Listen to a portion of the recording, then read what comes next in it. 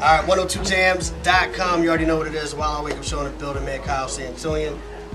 B-Dot was happening. I thought you was going to say it, my dog. Trey hit me with this. I thought he was going to say it. You already know who this is, right? Tre Songz is definitely in the building, in the spot tonight. The OMG tour tonight. It's going down, yes, Usher and Miguel and the whole nine. So we're here, man. What's going on right now? Like, what's been happening where we at right now? Oh, this is an in-store, you know.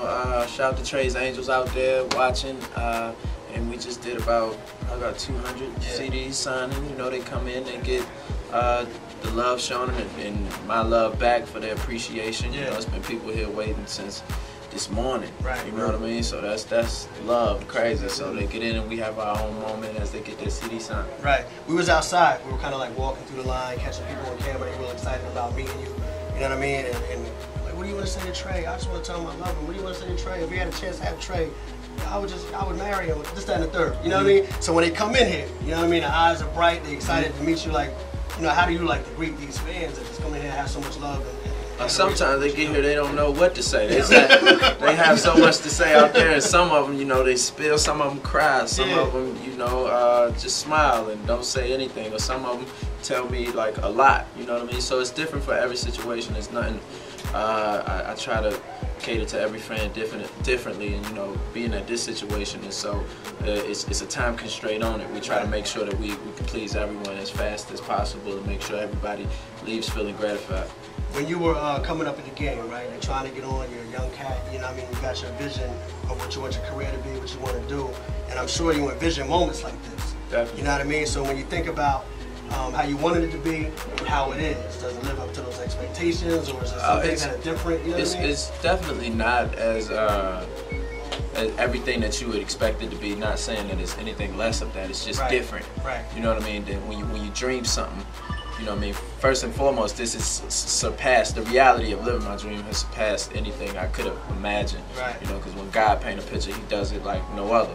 You know, so it's definitely lived up to the expectations, surpassed, and then it's just things you wouldn't expect to happen. Like with every good, there's some bad, and you just got to know how to take it. And you know, hence the album title, Passion, Pain, and Pleasure. You know, I'm very passionate about what I do. It's pain and the sacrifices made within my life, and it's pleasure in, you know, lines of people waiting to see you and sold out venues, and just knowing people love you and have love for the music that you create all around the world.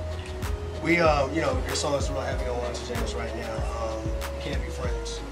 You want to hear something funny? Two grown men in the radio station singing Can't Be Friends, and the one like, damn, Tre was going through something when he wrote this. Like, you know what I mean? And feeling like y'all can relate to what he's talking about. You know what I mean? Where's the inspiration for that song come from? Is it a real situation, something you wrote, somebody you No, it's definitely a situation I've been through, not to every lyric specification, but I wanted to generalize it in a way where as though you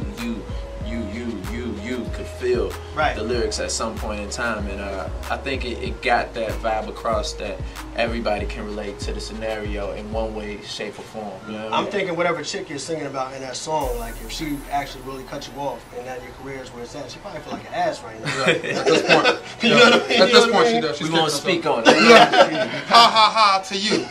I want to ask Tre a question, man. Like, we know you sing, we know that you getting your model on, you clearly are the heartthrob of every chick.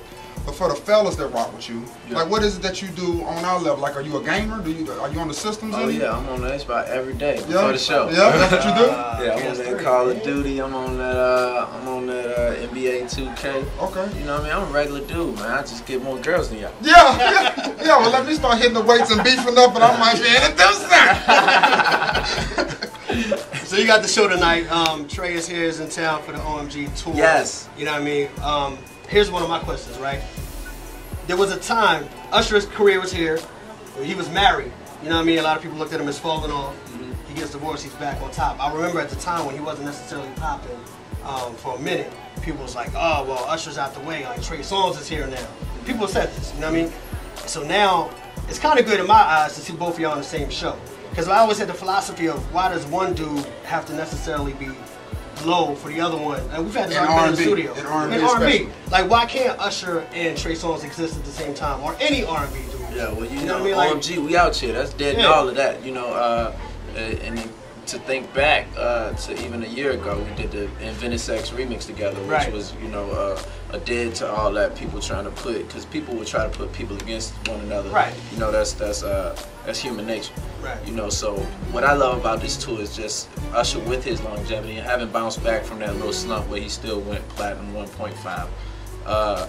You know what I mean? Just bouncing back so in such an extraordinary way, and having me alongside him is just something to the growing of my status and my not only my status but my ranking in the game, to be able to be on the tour with someone like him. So that's amazing to me. So Tre's getting ready for the show tonight. Any last thing for anybody watching this video? Just to the people that supported me and to the people that have been the foundation of my career, I appreciate you, because without you there is no me, and I thank you for the continued support and continued love that you continue to show me. All right, appreciate the time. No doubt, baby. All right, no doubt. No doubt. Pleasure meeting you, fam.